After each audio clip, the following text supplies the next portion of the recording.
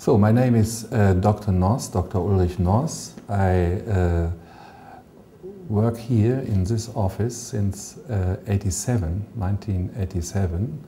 And before I started here, I learned and worked in the University of Munich, where I started the ART IVF program, and this was in 1984. So we perform this year, or last year even, we perform around 1,500, 1,600 fresh IVF-ICSI cycle. 80% ICSI and 20% IVF cycles. And we do also around 600 transfer cycles of frozen pronuclear eggs, because we do freeze pronuclear eggs in Germany.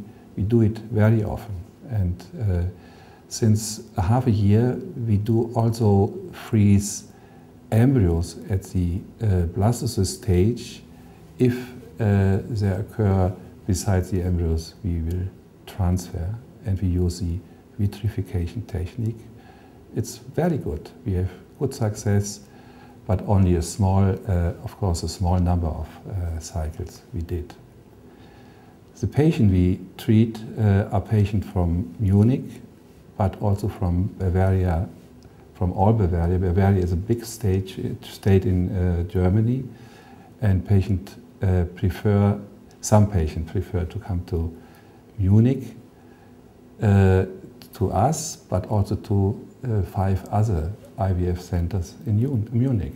1 or 2 years ago, we have a little bit problems with the quality of the media, so we decided to change again. I remember David Gardner was one of the first who was changing to the day 5 blastocyst transfer, and so it's clear if his media are good for his work, and he is working for Vitrolife, so it's one of the points where decision has been done by us. We do now, of course, blastocyst transfer, only blastocyst transfer, or let me say only day 5 transfer, but the procedure of culturing is done as David Gardner is recommended to do it. So this was the reason for changing back to Vitrolife.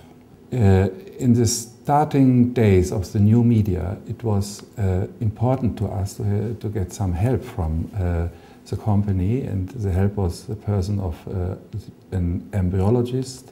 His name is David Gardner. He stayed some days in our lab and looked at everything we are doing and give us some advice. So it was important for us. And if you have some question, we can call him, or is coming again, and so it's a good feeling to have someone in the background of the new procedures.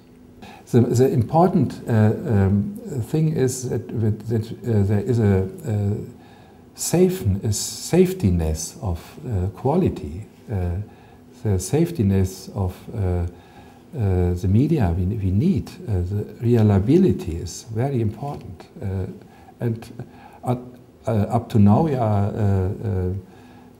yes, we are zufrieden with the new media.